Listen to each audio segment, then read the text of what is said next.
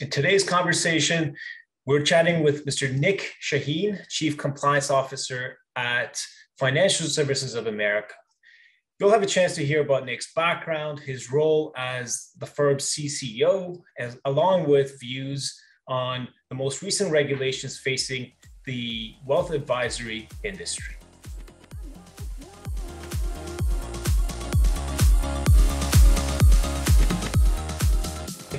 Nick, super excited to have this conversation with you. Welcome.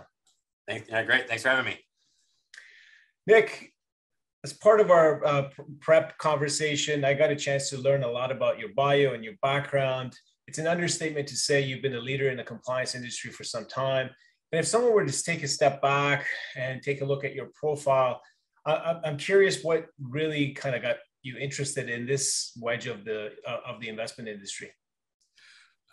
It's a good question. And I think like a lot of, CCOs kind of got here on accident.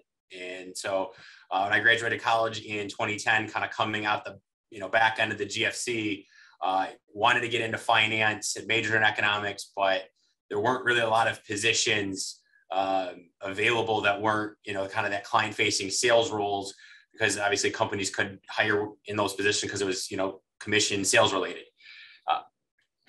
So when I graduated, got, had a few different offers for different insurance and sales positions, and found the Financial Services America company I'm at now, and just, ended up being a great opportunity for me. Started off in our insurance or home and auto sales, was one of the top producers for a number of years.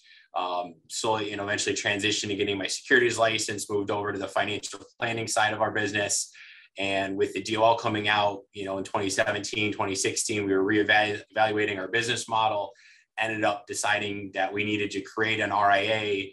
And for whatever reason, I was tapped as the person to get the licenses and be the CCO. And, from there, it was just kind of slowly transitioning from that client-facing role to more the back office compliance operations. And, could have never imagined 12 years ago when I started, this would be the role and position I'm in, but it's, been a great journey, and just, kind of continue to grow and involve with the company and the position as it's needed.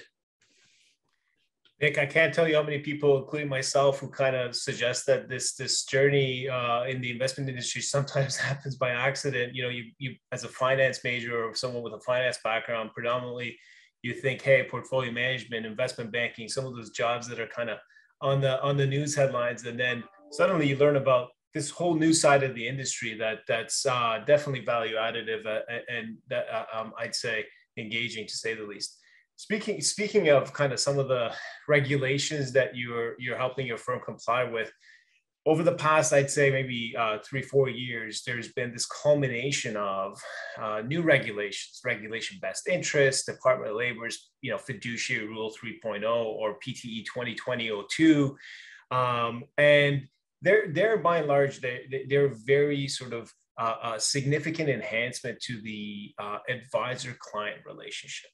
As someone with your tenure and your level of experience, Nick, how do you believe these specific regulations are going to shape our industry moving forward?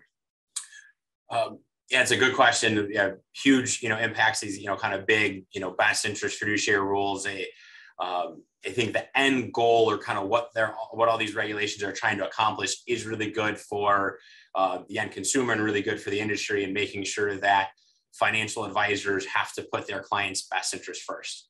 I think kind of taking a step back and, when some of these, rules first came into place, and, kind of explaining it to clients that, why there's maybe a new disclosure form or documentation as part of, our process, and explaining, well, there used to be this, suitability rule, and now there's this, fiduciary rule. And I don't think many people would think that a financial advisor in the past and in some aspects today don't have to do what's in their best interest. And it's, really kind of head scratching that, wait a minute, why would the industry have ever, allowed that? And it just, kind of, again, like I said, head scratching.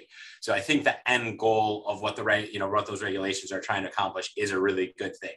I think the hard thing, taking a step back, is trying to figure out what the most effective way to accomplish that goal is. And it's certainly hard because there's so many different governing bodies and regulators putting their own spin or own version out there, because the financial services industry is so fragmented, from the RIA space, the broker dealer space, the insurance side. You have obviously even a, SEC registered versus, state registered firm. There's so many governing bodies that it's hard to have that kind of just uniform consistency rule. So again, I think that the end goal, what they're trying to accomplish, is great. I don't know if all the extra disclosure is really helping and are kind of accomplishing what they want it to. A lot of the new forms just creates additional paperwork going to consumers. If anything, maybe to create more confusion, just because instead of getting they used to get a firm brochure, an individual brochure. Now they get a CRS on top of it. Now they have, extra comparison forms. I don't know how many consumers are able to really understand and interpret what they're looking at, or even, how many advisors can understand what they're looking at and going over with clients for that matter.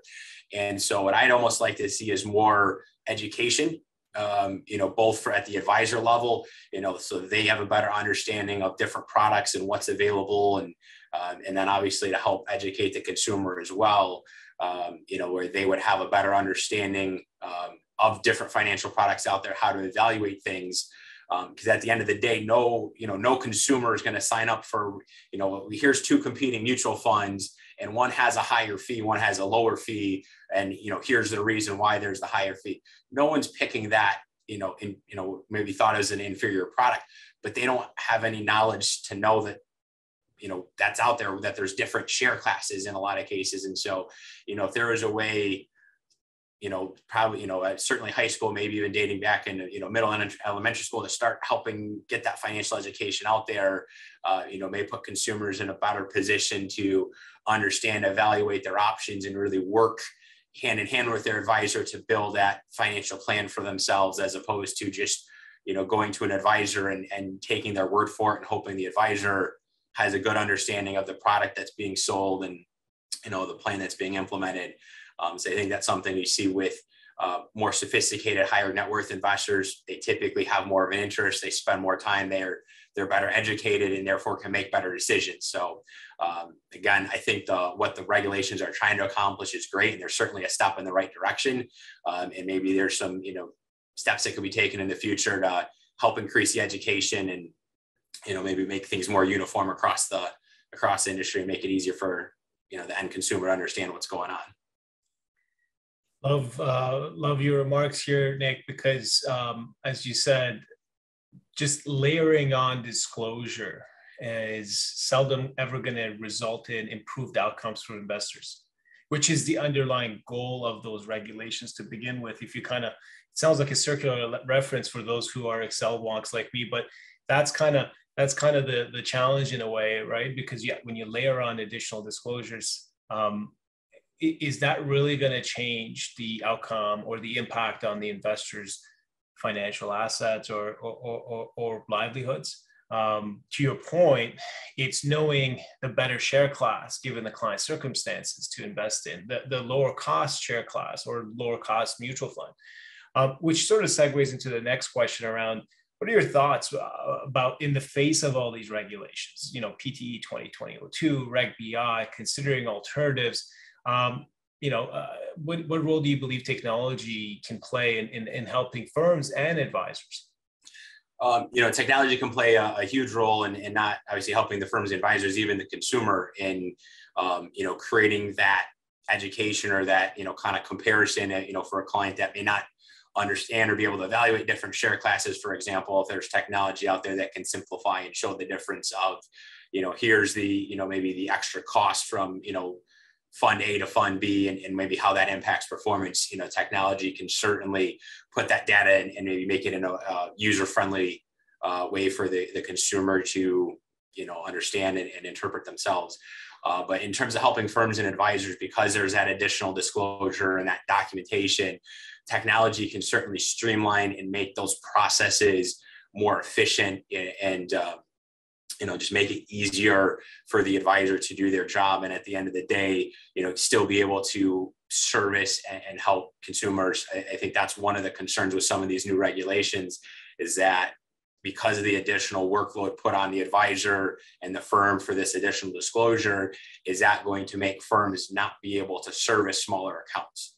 And, if a firm has to put in a account minimum, million, $500,000, 250,000, whatever it may be, that may either create a lack of advisors or a lack of advice for, some smaller clients or clients just starting off, or, limited access to resources that maybe they can't get as good of advice, or they can't work with, the best advisors. And at the end of the day, that may end up hurting consumers more than things were in the past. So technology being able to streamline and help that out can definitely play a huge role.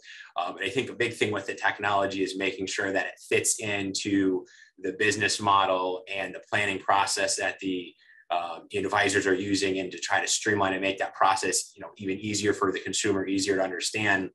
There's a lot of great technology out there that just doesn't fit what the advisor or the firm is trying to do. I know I talk to our advisors all the time. They'll talk to me about this. Hey, I just saw this really, cool piece of technology, and ask, well, great. How are you going to use it? How does it help your process? And, kind of layering in technology for technology's sake certainly doesn't help anybody, the consumer or the advisor, but finding that right, piece of technology to take the advisor's process and simplify it, streamline it. Again, especially those repetitive processes, that document and disclosure process can play a huge role for firms to make their process easier, make it easier on the consumer, as well as, make the business, run a little smoother, and have the compliance documentation that makes people like me happy, makes our jobs easier. Hey, that's the spirit of it, man. That's exactly the foundational principle of technology. As Steve Jobs says, the computers are supposed to be the bicycle to the human beings, and technology is effectively borrowing from the same maybe cheesy analogy and at this point in time, but from a compliance perspective, why would you want to take the approach of chasing manual paperwork across, thousands of rollover recommendations, thousands of product recommendations, if you can have them all stored, the due diligence documents, all the way to client disclosures in a centralized place? Obviously, I'm biased, having been working at a software provider in this space, but I think we aligned on that philosophically. Now, speaking of theory and philosophies, and if one were to say, "Hey, Nick, you found you had a fortuitous way of getting into the compliance side of the industry," what if Nick had a magic wand? What if Nick could sort of wave that magic wand? What would you do to make our industry a better place for everyone? Kind of goes along with something I had mentioned a couple minutes ago, and it's creating the consistency and the clarity across all these different regulators, all these different business models, from RIAs, SEC and state register, broker dealers, insurance licenses, and even, the different components of the insurance license. There's so many different governing bodies, so many different regulators, DOL, everybody kind of, has their hand in the cookie jar, so to speak, and it makes the advisor's job very difficult.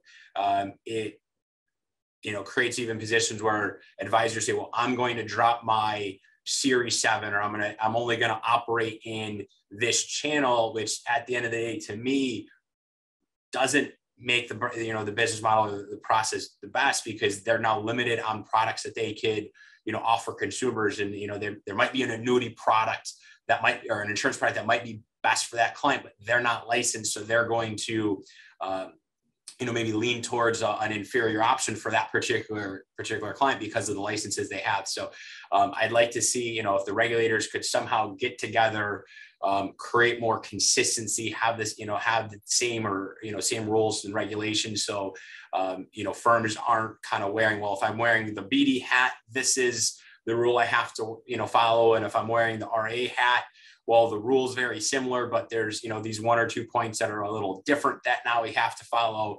I think would, again, make the firms and the compliance side of things a lot easier, a lot more consistent, which at the end of the day can maybe decrease some of the regulation and the documentation that we had also talked about earlier.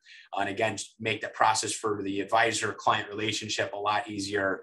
And again, at the end of the day, this is really all about helping consumers, helping individuals have great financial lives, have the financial freedom and security that they're looking for. And while the regulators certainly need to protect them, there's certainly opportunities to make things better for them by just, having I think a more uniform process and having more clarity for advisors and knowing how to operate and deliver that, the best experience they can to the end client, the end consumer.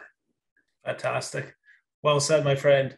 Make things simple or keep things simple and make things maybe eliminate the barriers between different regulatory organizations. Or I've heard the term regulatory arbitrage come up a number of times in my career. Couldn't agree with you more, Nick. As always, it's a pleasure speaking with you. You're so insightful with your comments, and hope we can catch up again soon. That's great. Thanks for having me, Farm. Thank you, everyone, for joining us today. Hope you enjoyed the conversation with Nick. Please like this video, subscribe to our YouTube channel for more on our Wealth Compliance Leaders series.